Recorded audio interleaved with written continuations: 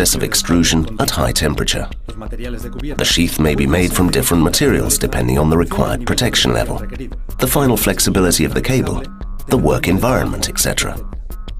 So that all top cable customers can correctly identify their cables, the cables are marked with the most important information: manufacturer, trade name, cable name, number of conductors, cross-section, construction regulation and standards, CE marking, and other information of interest, such as the product's certification.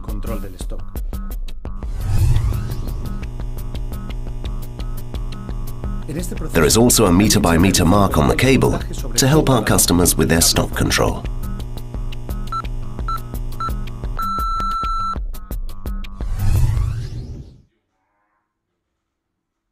A voltage test is also carried out on the whole length of the manufactured cable during this process, and that is how an electrical cable is manufactured. But the process does not finish here.